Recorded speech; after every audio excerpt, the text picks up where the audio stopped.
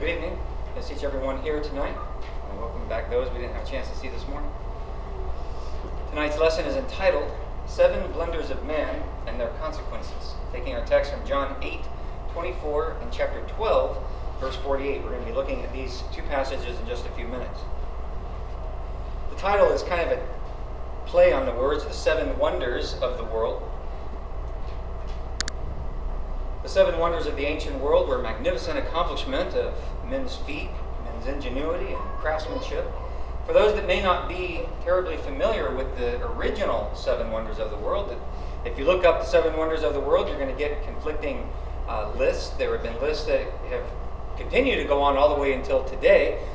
But according to many historians of the first couple centuries, these original 7 wonders of the world, I'm going to name them for you. You might not. I found this collage of all 7. So to help name them, as you see the scroll atop the slide, you're going to see that it goes. They keep with the same order as the picture, and so we're going to be going across. So the first one on the list is the Great Pyramid of Giza. This was a memorial tomb for the powerful pharaohs of Egypt. It's one of only the original 7 wonders still standing, and it's still a mystery today how it was built. Historians have all kinds of theories, ranging from aliens to massive slave labor and all these different kinds of technology that is no longer exists for us to know how they did it. And so it was considered, and still is considered on all the lists, the Pyramid of Giza. The second, right across from it, is the Hanging Gardens of Babylon. This was built by King Nebuchadnezzar for his wife Amenis. She was of Media. She was homesick, and so he built these hanging gardens to make her feel more at home in the city of Babylon. It is reported that when Alexander the Great marched into Babylon, on his conquest of the whole known world, that when he came into Babylon and saw the hanging gardens, he stopped what he was doing and wept. He was so overcome by the beauty of it. And so it has been on the list of the original 7 for a long time. And if you go down one more to about right here, you see the Temple of Artemis of the Ephesians. Or she was also known by Diana, her more popular Roman name by those in the Roman culture. And so it was the Temple of Diana or Temple of Artemis. This was a feat of ingenuity. It took more than 120 years to build. And it was more than 400 feet long. And all along the sides it was decorated with gold and jewels. Travelers far and wide came just to see the temple at Ephesus, the temple dedicated to Artemis. And so it was on that list of the original 7 wonders of the world. Next to it is the statue of Zeus at Olympia, carved at the site of the first Olympic Games. It was more than 40 feet high and was considered quite impressive. And it kept falling apart. They had to keep moving it in pieces. If you study the history of this thing, it didn't stay together very long, if I remember the history right. They had to keep moving it, and for the Olympic Games, they would resurrect it or erect it back together and hope that it held because it was so massive. And right down from there is the mausoleum at Halicarnassus. It stood approximately 148 feet in height. I say approximate because different historians disagree on the exact height, but approximately 148 feet in height. Each of the 4 sides was adorned with sculptural reliefs created by one of 4 well-known, renowned at the time, Greek sculptors. So they had 4 famous Greek sculptors, each one do their take on each side of this building, making it, apparently, for all those who saw it, it was very magnificent. And the Colossus of Rhodes stands right next to that in the picture. This is a statue of the Greek titan Helios. It was erected in the city of Rhodes, and it stood over 107 feet high, making it one of the tallest statues in the ancient world. Not one of the tallest buildings, one of the tallest statues in the ancient world. And the 7th is the Lighthouse of Alexandria. This was a lofty tower built by the Ptolemaic kingdom. So the Greeks, the Ptolemaic kingdom, on the coastal island of Pharos at Alexandria, Egypt. Its height has variously been estimated at somewhere between 393 and 450 feet. Again, historians differ. Different accounts differ on its exact height, but those reporting on the height were stunned by the sheer height of it, making it one of the tallest man-made structures on Earth for many centuries.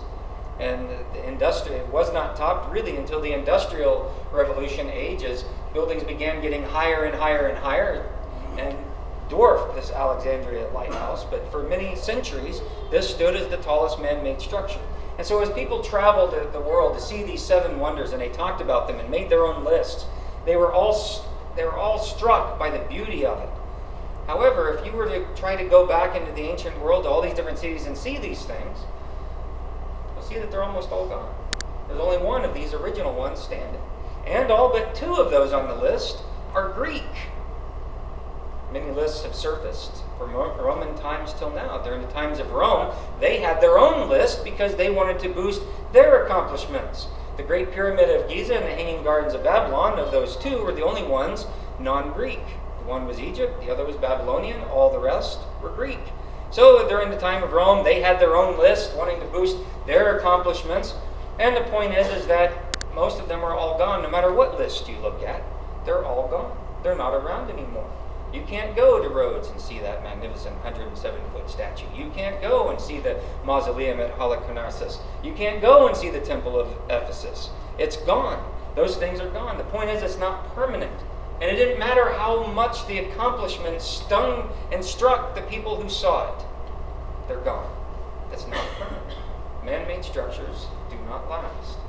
Well, there are what I call 7 blunders that man can make, that just like those 7 wonders of the ancient world that are no longer in, all they are is a distant memory, they're gone, they're erased from our sight, we can't go and see those things. There are 7 blunders of man that have eternal consequences, that they too will be like a faded memory and something that is completely erased in eternity.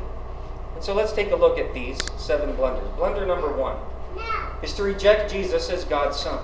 We looked this morning at Peter's account in Acts 2, 22 to 23, and last week at Paul's account in Philippians 2, 5 to 11, that all attest that Jesus is God, that he is the Son of God. Jesus was born of the Virgin Mary and the Holy Spirit. Embracing that fully man side, he even experienced natural birth. It was a supernatural conception, but that should not be confused with a natural birth. Matthew 1, 18 to 24. To reject Jesus as the Son of God is to die in your sins, Jesus said. In John 8, 24, he said, "Therefore I said to you, you will die in your sins. For unless you believe that I am he, you will die in your sins. Unless you believe I'm the anointed one of God, unless you believe I am the Christ," was the context. That's why it was so important this morning when we looked at Peter as he wrapped up his sermon in Acts 22 through 36. He says, "This Jesus, whom you crucified, is both Lord and Christ." It's important that we understand that permanent fact, that it cannot be changed. If we reject Jesus as God's Son, there's no sacrifice standing to make us right with God. To reject Jesus as the Son of God is to die in your sins. Notice what he said about those who reject him in John 12:48. He said, "He who rejects me and does not receive my sayings has one who judges him. The word I spoke is what will judge him at the last day." Jesus is saying that choice that you make to reject him is going to come back to get you, because you're going to be judged by his word that he spoke, testifying of who he is on the last day. You can't outrun God and you can't outlast God. His word will be there on that last day. In 1 John 2:22, 4:3, 2 John 1:7, as we looked at this morning in 1 John 4:3, that says, if you don't believe Jesus came in the flesh, verse 4 says, you are the Antichrist. This rejection makes one the Antichrist. Some people today make a big deal about the Antichrist. John said the Antichrist was already there in the first century. Antichrist just simply means against Christ. John's saying if you reject him as the Son of God, if you reject that he came in the flesh, you are against Christ. Why? Because you're rejecting what he said. And what so many said. He came as fully God and fully man. We saw that in last week in Philippians 2, 5 to 11. And we looked at that in detail this morning in Acts 2, 22 through 23. And Jesus said he is the only way to the Father. John 14:6. He said there's no other way to get to the Father but through him. So if you bypass Jesus, say, I don't believe in Jesus, but I believe in God. Well, Jesus said you can't get to the Father except going through him. You have to believe that he is who he said he is. In Acts 4:12, Peter made the case. In Acts 4:10, he names him as Jesus of Nazareth. He says in verse 12, there's no other name given under heaven by which men can be saved. And we see in so many passages, 1 John 1:3, verse 7, 1 John 3:23, 4:15, 5 verse 1, and verse 5, and verse 20, and 2 John 2:1 verse 3, Jesus is the Son of God. The four Gospels are written, all concluding with the same message: Jesus raised from the dead as the Son of God. Paul, standing in Areopagus in Athens in Acts 17, said, "This is the proof that God furnished that there is a day of judgment, and all men are going to be judged by the one who was raised from the dead." He says that's all the proof we need, that no longer does God overlook ignorance, but now everyone is commanded to repent, and that day of judgment, that confirmation, was in Jesus raising from the dead. It is that important to know that Jesus is the Son of God. And so to reject Christ as the Son of God is to side with the Antichrist or Antichrists and die in your sins. And remember, there isn't just one Antichrist. The Antichrist is any spirit, any soul that decides to reject God, to reject Jesus as coming from God, to reject him in the flesh, to reject his mission, to reject that he's the Son of God. John says it over and over through his Gospels, or his epistles, that one is the Antichrist. And so we're not just looking for one, we're looking at the general attitude that rejects Christ. And a blunder number 2 that'll keep you from heaven is thinking that our own goodness can save us. How many times have we heard that? Well, God would never send so-and-so to hell, they were just so good. Well, good according to who? If they didn't have their sins washed away by the blood of Jesus and be made a child of his and a member of the body which he will save, it doesn't matter how good or moral that person thinks they were, or however many people think that person was good and moral. And today, lots of times, especially in popular culture, you hear people being measured up to Mother Teresa. They'll say, well, she's no Mother Teresa, but she's this. And they're saying, well, she can't attain to that. That's the wrong standard. They're placing the wrong standard on what goodness and morality is. See, Romans 3:23 says, all have sinned. Because we've all sinned, and we all are in need of the redemption only found in Jesus. In Hebrews 9:22,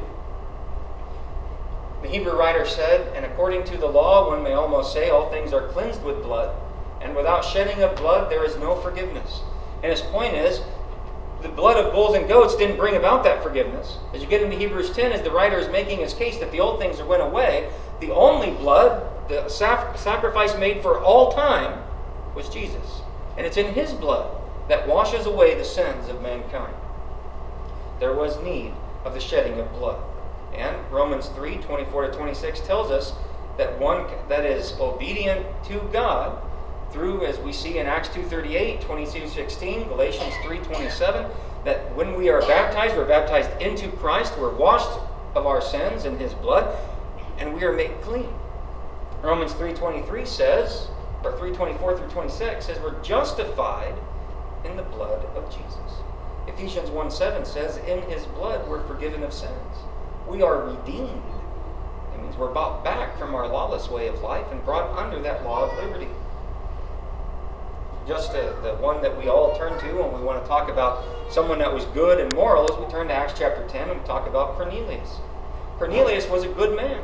By the first couple passages in Acts chapter 10, we're told he was a good man. But he still needed to hear the words by which he could be saved. He needed to hear the words that he and his household could be saved. Look into Acts 11 and verse 14. In Acts chapter 10, verses 1-6, we find that he's praying to God, and God answers his prayer with a vision of an angel, and the angel says to him, in verse 5, he said, in verse 4, he said, the angel says, your prayers and alms have ascended as a memorial before God. Now dispatch some men to Joppa and send for a man named Simon, who is also called Peter. He's staying with a tanner named Simon, whose house is by the sea. So, as soon as that angel departed, Cornelius did what God commanded, and he sent the men to Joppa, and we know the rest of the story. What I want you to look at is Peter's own account, as he's giving an account to this interaction with Cornelius and his household. Look at what he says in his own words in Acts 11, verse 15. Or I'm sorry, in verse 14. Acts 11, verse 14, we'll read through verse 15. In verse 13 it says, "And he reported to us how he had seen the angel standing in his house and saying, 'Send to Joppa and have Simon, who is also called Peter, brought here.'" And notice Peter fills in what Cornelius said the angel said to him, and the reason bringing Peter to him that we didn't see in chapter 10. He says, "And he will speak words to you by which you will be saved, you and all your household." Cornelius was a good and moral man. We're told he was a God-fearing man, and yet the angel said, "Send and bring Peter here." Why? "So that he'll speak words to you by which you will be saved, you and all your household." The angel answering Cornelius' prayer was not salvation. He still had an obedient thing to do. He had to send the men to Joppa and bring Peter to him. Not only did he have to bring Peter to him, then he had to listen to what Peter said. And not only did he have to listen to what Peter said, but then he was given a choice to either obey the gospel or to choose to send Peter home packing. And you see, at the end of chapter 10, Peter says, "Surely no one can refuse the water for these to be baptized who've received the Holy Spirit just as we did, Ken." And he ordered them to be baptized in the name of Jesus Christ. Then they asked him to stay for a few days. In verse 15 of chapter 11, Peter speaks about that Holy Spirit account. He says, "And as I began to speak, the Holy Spirit fell upon them, just as he did upon us at the beginning." And then he remembers the words of Jesus, that John baptized with water, but Jesus would baptize with the Spirit. Peter's saying the baptism of the Holy Spirit isn't what saved him.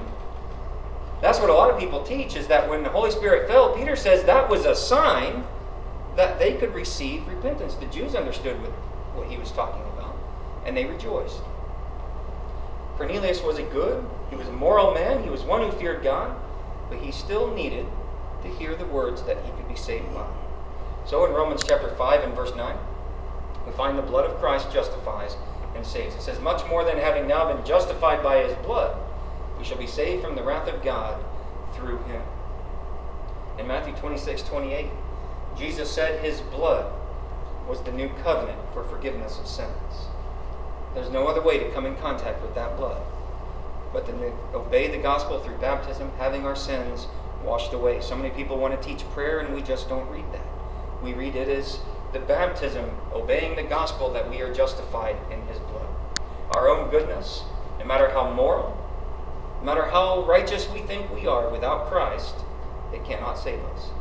Only the blood of Christ can save us, and that only comes through obedience to the gospel. The third blunder that many people seek to do to find salvation is looking only at things seen. Theirs is a ritualistic service to God. There's idolatry and all manner of things. Even people claiming to worship God will talk to an idol, talk to these pictures of saints or whatever it is, and thinking that they're having some mediator on their behalf, when we find that there is only one mediator. In 2 Corinthians 4:18, we're told that things seen are temporary. The saint must look to things not seen, not the things on this earth. It says, "While we look not at the things which are seen," 2 Corinthians 4:18. It says, "But at the things which are not seen. For the things which are seen are temporal, but the things which are not seen are eternal." Saints must be careful not to fall into the trap of worldliness. 2 John 2:15-17. We're told that we're not to love the world or the things in the world. Remember why? It says because they're all going to burn up. They're all going to perish. And so we're not to look at those things. We're to do the will of God, and that is how we will be saved. Colossians 3:1-3 says the focus must not be on earthly things, but on the heavenly, where Christ is seated at the right hand of God. Jesus told a story in Matthew 16:19-20 and verse 30. He taught his disciples not to put trust in riches, but in him. In Mark 8:36, he says, "For what does it profit a man to gain the whole world and forfeit his soul?" 2 Peter 3:10-13, the reason for all of life's goods, he says that the reason we're not to put our treasure and our trust in our riches and our material blessings, Peter tells us why in 2 Peter 3:10-13.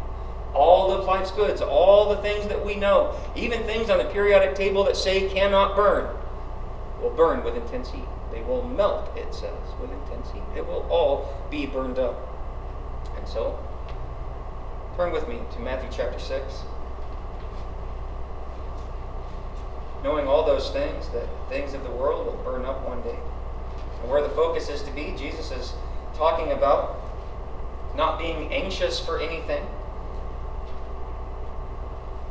And so he says there in verse 19, In chapter 6, he says, do not store up for yourselves treasures on earth, where moth and rust destroy, where thieves break in and steal. But store up for yourselves treasures in heaven, where neither moth nor rust destroys, and where thieves do not break in or steal. For where your treasure is, there your heart will be also. Which is why he then says later on in verse 33, where he says, but seek first his kingdom and his righteousness, and all these things will be added to you. He's saying, so don't worry about tomorrow. Tomorrow brings its own troubles. Worry about today. Today is what you have control over. He says, don't worry, don't be anxious about those things. You need to make sure that your treasure is where your heart is, and your heart better not be on earth, because that can be stolen, that can be destroyed, that can be corroded, it can be corrupted, is what he's saying. Don't put your trust there.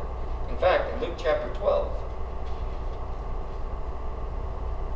he tells the story of the rich man.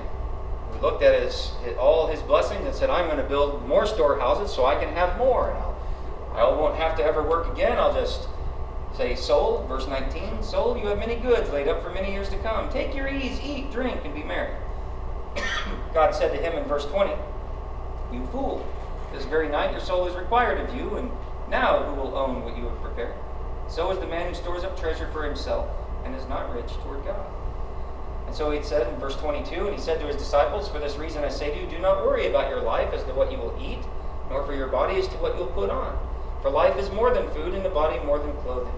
And he goes on to tell them all these things about the birds that are taken care of. And he says, you're much more valuable than a sparrow. God will take care of you. This goes back to Matthew chapter 6. He says, don't be covetous, don't be greedy, don't put your trust in riches on earth. He says, now who will own all that you have prepared? We don't take any of it with us. We need to make sure that we have the kind of character that will outlast material blessings, material goods. But there are so many people who put their trust in riches on earthly things and not in God. Those who trust in riches are like the rich fool. They will lose their soul. The fourth blunder is people think they're too bad to be saved. And this somehow becomes an excuse. Have you ever heard someone say that? You wouldn't want me in your church. You wouldn't want me with you because I'm so bad. I'm so terrible. I'm so evil. Fill in the blanks. There are people out there that say such things, and they might believe it. I've done horrible things that you can't even imagine. You wouldn't want me with you. Really? We can turn to 1 Corinthians chapter 6, 9 to 10, and see the kind of people that made up the Corinthian church. And yet, they were sanctified, washed, justified. Those that come to God, God will forgive their sins if they will obey Him in the gospel. And if they will try to live as righteously as they can be forgiven. But there are people that think they're so bad, they're beyond saving. And so, as I've discussed these things with people who come at me with this argument, I've come up with two examples to use to ask them if they've done these things. How evil were the Jews on Pentecost? We looked at this morning in Acts chapter 2. If you go back to Acts, we'll look at this in succession and answer the question, how evil were the Jews on a day of Pentecost? Including the 3,000 that obeyed the gospel. Notice what Peter says about them in verse 22. He says, men of Israel, listen to these words. Jesus the Nazarene, a man attested to you by God with miracles and wonders and signs which God performed through him in your midst, just as you yourselves know. Focus on verse 23. This man, delivered over by the predetermined plan and foreknowledge of God, you nailed to a cross by the hands of godless men and put him to death. He's saying the Messiah, the anointed one that you've been waiting for, came in amongst your midst, and he proved it with signs and wonders and miracles, and you put him to death, delivering him up to godless men, nailed him to a cross. How evil were the Jews on the day of Pentecost? They were guilty of the murder of the Son of God. So these people sometimes that say they're so bad they're beyond saving, you can ask them, well, did you commit murder? Some of them might even say yes. And if they do, point to the next passage. What do we do? Repent and be baptized for the forgiveness of sins. Sometimes they might say no, they did not. And they too, the prescription is the same. Repent and be baptized for the forgiveness of sins. Look in Acts chapter 7 and verse 52 as Stephen wrapped up his sermon. He said, which one of the prophets did your fathers not persecute? They killed those who had previously announced the coming of the righteous one, whose betrayers and murderers you have now become. Stephen's talking to those who were still guilty of the blood of Jesus and had not repented. And he says, you are his betrayers and murderers. And they stoned him for it, adding blood upon blood. Now, how evil were the Jews on Pentecost? They were guilty of the blood of the sinless Son of God. Then we can turn over to Acts chapter 22 and we can ask the question, how evil was Saul of Tarsus? How evil was he? In Acts chapter 7 and verse 58, we find he condoned the stoning of Stephen. And in fact, he guarded the stoner's coats. But then look over in Acts chapter 8. We're going to look at this in succession. In Acts chapter 8 and verse 3. It says, but Saul began ravaging the church, entering house after house and dragging off men and women. He would put them in prison. Go to chapter 22. Chapter 22, starting in verse 4. Again, Paul speaking in his defense, admitting to the wrongs that he had once committed. And he says in verse 4, he says, I persecuted this way to the death, binding and putting both men and women into prisons, as also the high priest and all the council of the elders can testify. From them I also received letters to the brethren and started off for Damascus, in order to bring even those who were there to Jerusalem as prisoners to be punished. And in chapter 26, so not only did he drag men and women off and put them in prison, he says he persecuted it to the death. He persecuted the way to the death. So look in chapter 26, starting in verse 9. So then I thought to myself, I had to do many things hostile to the name of Jesus of Nazareth. And this is just what I did in Jerusalem.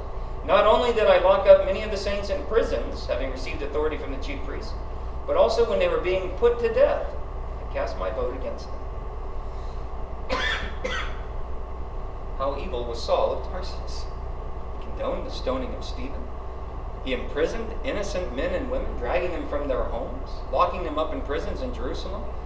And then you find out, it says in verse 11, he says, and as I punished them often in all the synagogues, I tried to force them to blaspheme. And being furiously enraged at them, I kept pursuing them even to foreign cities. Trying to force them to blaspheme, what do you think that entailed? Torture. Trying to get them to blaspheme the name of God. So not only did he lock up innocent men and women, not only did he torture them, but he also cast his vote against them to have them put to death. And so some people today will say, I'm so bad, I'm beyond saving. Turn to Acts chapter 2. Ask them if they're as evil as the Jews on Pentecost who were guilty of murdering the Son of God, the very one they were waiting centuries for. Or if they, like Paul, that persecuted the church unto death.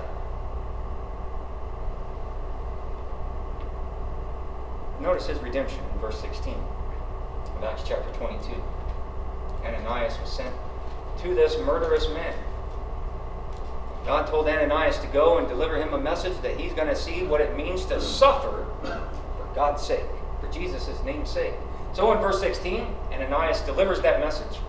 Starting back in verse 12, and he says, now why do you delay? Get up and be baptized and wash away your sins, calling on his name. All those things that Paul, by his own mouth, admitted to having committed, had those sins washed away in baptism. Calling on the name of the Lord, just as Joel foretold would happen, as Peter said that Jesus is that Lord that we need to call upon to have his sins forgiven. It's no wonder that we can read Luke 19:10, Jesus said he came to seek and save the lost. And by his blood, men may be forgiven. Yes, even men who have committed murder can have their sins forgiven. So we are not too bad to be beyond saving if we will humbly submit, obey the gospel, the prescribed way, and live a righteous life, forsaking those other ways of life. We too can have forgiveness. And blunder 5 that men make, thinking faith only will save us. In Romans 3:28, let's read Romans 3:28. I'm sure your versions are going to be very close to mine. Reading from the New American Standard in Romans chapter 3 and verse 28. I think your version is going to be close to mine unless you're reading a German copy. In Romans 3:28 it says, for we maintain that a man is justified by faith apart from works of the law. Martin Luther, as he translated this from Latin into German, looking and translating it from Greek, he added the word alone, which has caused many people to fall by the wayside. He added the word alone, even though it was not even in the Latin and it wasn't in the Greek before the Latin. As your version reads, and as mine does, it says, we maintain a man is justified by faith apart from works of the law. He added the word alone. From that, even though my footnotes guy says Martin Luther added this word, and even though it's not in the Greek, it still stands as a principle by which we must live. No, it does not, because that's not what Paul wrote. He did not write, we are saved by faith alone. That was man-made, it was added, and mankind all the way till this day, even though we have translations that have rejected that idea, still teach faith only. It came from Martin Luther adding the word alone in Romans 3:28. So I would ask, what about grace? In Ephesians 2:8-9, it says, by grace you've been saved through faith. Notice it doesn't say faith alone. It says, by grace you've been saved. And there are those that teach grace has saved us. But then they latch onto that faith only, even though that's not what it says. But what about the blood? We're told that grace saves us, but what about the blood? Ephesians 1:7, in Christ's blood there's redemption and forgiveness. You see that it's not one or the other, it's all combined. The grace of God is the blood of Christ. What about repentance? Without repentance, then all men can be saved, no matter what kind of godless life we might choose to lead. Luke 13:3, Jesus said, unless you repent, you will all likewise perish. And he said, if you reject me, you'll die in your sins. It's the same thing. If you go to God with unrepentant, you will likewise perish. You will die in your sins. What about confession? Acts 8:36-37. When the Ethiopian eunuch says, here's water, what prevents me from being baptized? And Philip said, if you believe with all your heart, you may. What did that belief with all his heart cause him to do? He said, I believe that Jesus Christ is the Son of God. Romans 10 says, with the mouth we confess Jesus is Lord. That is that confession that we must make. So what about baptism? Peter says it succinctly in 1 Peter 3:21, baptism now saves you. See that there are several things that it says we're saved by. And it's all wrapped up in grace. God didn't have to give us the cure for our sin, but he did. That's that grace of God. But we must repent, we must confess, and we must be baptized in order to be washed away, have our sins washed away. There are several things by which we're said to be saved. We're not saved by any one of them to the exclusion of the others. They're all commanded by God. James 1:26 says, faith without works is dead. He says, for just as the body without the spirit is dead, so also faith without works is dead. It must be an obedient faith. It's not a faith that we say, I believe in God, and yet I live however I see fit. Or I believe in God, and I'm going to do righteous things according to my own will and what makes me happy. We must be obedient to God. James 1:18-25 says we must in humility receive the word implanted that will save our souls. And then we can't be those that are hearers of the word and hearers only, but after hearing it, we must do it. Otherwise, he uses the analogy of a man who looks in the mirror at his natural face and then goes away, turns away from the mirror and forgets what he looks like. He says that's what it is when you hear the word of God and you don't act on it and you don't do it. It's not enough to claim I believe in Jesus. I must live it. I must act it. I must practice it. Christ is the author of eternal salvation to those who obey him. We see that in Hebrews 5 and verse 9. Obedience is important. And blunder number 6. There are many people who might be right on all those points. And they might think they've been baptized, they have their sins forgiven, but then they think the church is unnecessary to salvation. There are some who practice and teach, choose the church of your choice. It doesn't matter which one. Whatever makes you happy, whatever has the perks and benefits you're looking for. Such an attitude implies the church doesn't matter. It's a social club. You join whatever social club you want. The church doesn't save, but the church is the saved. No, the church alone isn't going to save anybody. The church is comprised of those who are saved. Ephesians 5:23. And using the physical metaphor of marriage, man and woman. He's a husband and wife. he says to the Ephesians in Ephesians 5:23, "For the husband is the head of the wife, as Christ also is the head of the church, he himself being the Savior of the body." And he goes on and describes that we don't have to wonder what the body is. The body is the church. We see this in Acts 2:47, that those who were baptized were being added to the church, those who were being saved. Ephesians 2:13-17 talks about this reconciliation that we have with God in the body. We're Gentile and Jew were made one new man in one new body. We see that also in Ephesians 4:1-6, 5:23 all the way through 27. At the end of this passage, at the end of chapter 5, Paul says, this is a mystery that I'm speaking about, but it's about the church. He's not just talking about husband and wife relationship. He's talking about using something physical to imply something spiritual. If we can understand it in a physical sense, we can get the spiritual sense that Christ is the head of the church. The church must be subject to Christ in all things. And that Christ will save the body. He will save those in the church. So then how can we teach the church is unnecessary? Could a soul be saved and not be part of the church? That of which Jesus is the Savior, Ephesians 5:23. Let's go to its logical conclusion. If one could, then two could, or three. And after that, where do we stop? 10,000? 10 million? Christ's blood redeems man. Ephesians 1:7, 2 verse 13. He bought the church, Acts chapter 20, verse 28, and Ephesians 5:25. So could a soul be saved apart from that church? Does that make Christ's blood non-essential? No. He will return one day to get his bride, the church. He says this in Ephesians 5:27. He's going to present him to the Father. Revelation 19:7-8 talks about this marriage feast of the Lamb, where the bride of the Lamb is presented to the Father, spotless and holy. The righteous acts of the saints being the white linen that she's clothed in, pointing back to what we read in Ephesians 5:27. Just as in the days of Noah, that they were saved in the ark, the saved today are in Christ. Galatians 3:27 says, those who are in Christ clothe themselves with Christ. Revelation 19:7-8 says, it's the righteous acts of the saints. That is that bright, that clean, that white linen. And the last blunder number 7. Those who think we have lots of time to one day obey God. Some think they'll have all the time in the world to either one day obey God or to repent and come back to God. Young or old, we have no promise of it tomorrow. James 4:14 says, yet you do not know what your life will be like tomorrow. You're just a vapor that appears for a little while and then vanishes away. Life is a vapor. We don't know what's going to happen tomorrow. We can have all the plans that we want, but we don't know what's going to happen tomorrow. We don't know if we're going to have that one day. Young children die.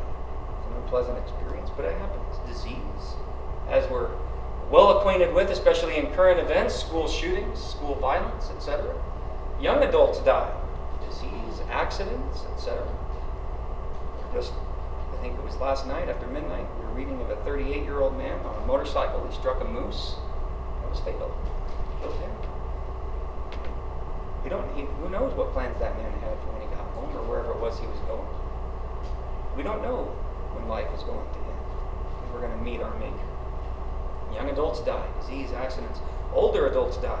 Natural causes, disease, accidents, etc. Everything that can kill a young child can kill a young adult, can kill an older individual, and vice versa.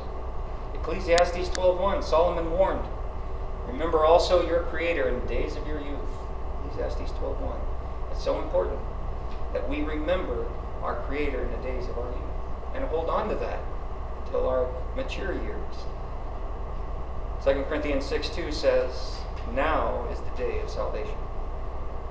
It says, for he says, at the acceptable time I listened to you, and on the day of salvation I helped you. Behold, now is the acceptable time. Behold, now is the day of salvation. I want you to remember Acts 24 and verse 26. Paul was giving his defense before Felix and Drusilla. They were immoral people. Felix was one of the only ones on, if not the only one of the only ones on Roman record, having been a slave, pardoned, set free, and made elevated to the position of governor.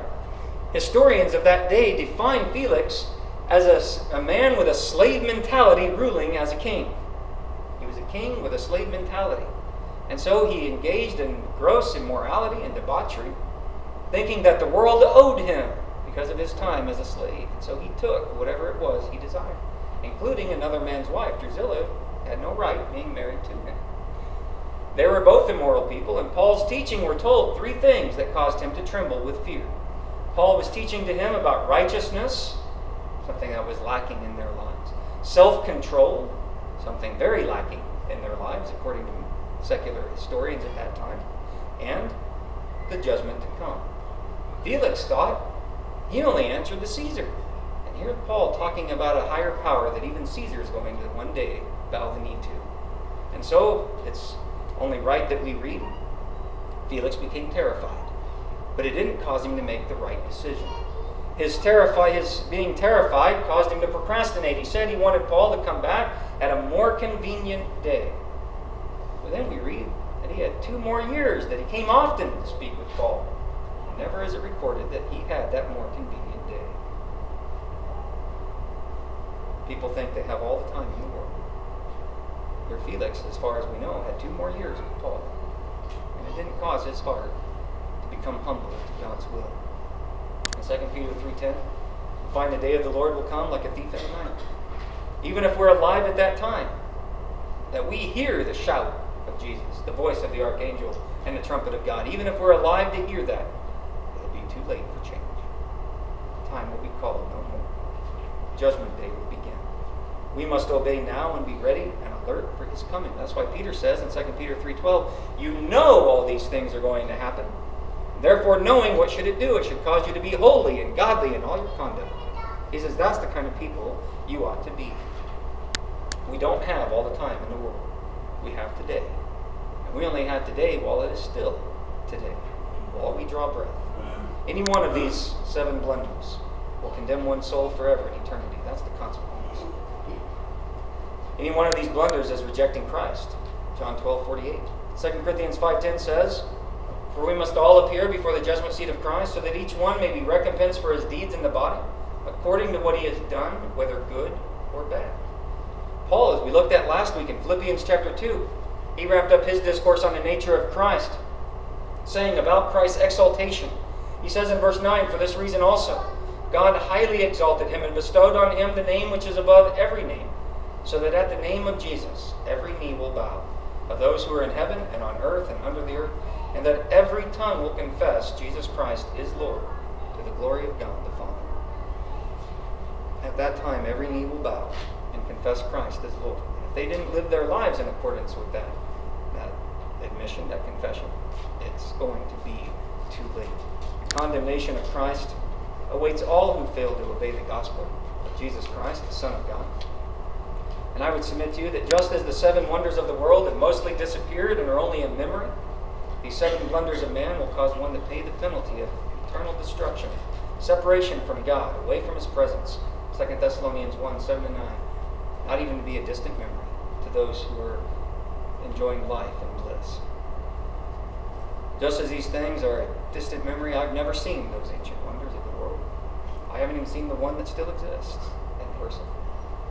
But when we reach eternity, and after we confess Christ as Lord and we are separated out, sheep to his right, the goats to his left, these things will be no more. If you have committed one of these 7 blunders, or more than just one, if you've committed any of these, it'll be too late for you. It'll be too late. The question tonight is, are you ready to serve and live for Christ today? If not, you will live with that blunder forever. Don't make an eternal blunder, but obey the gospel today to live forever with him, where time will cease to exist as we know it. We can't even fathom what an eternity is, but we're told we'll live with God in his abode, with Christ and all his fellow heirs for all eternity. We'll live with him forevermore. Tonight, if you're not a Christian, you need to be. To repent and be baptized into his name. No longer living for your selfish desires and ambitions. No longer living for whatever these excuses might have been to keep you from God. But to repent and be baptized into his name, the only name that can save. Rising out of the waters in newness of life. Having new purpose, new goals, new motivations. And if you are a Christian tonight, not living the way that you are, don't wait till it's eternally too late. Don't say, one day I will repent. We don't know if we have that one day. but we know we have today. So don't wait. Make it today while today is the day of salvation. Whatever request might be, if we can assist you in any way, with the waters of baptism or the prayers of the congregation on your behalf, come forward now while we stand and while we sing.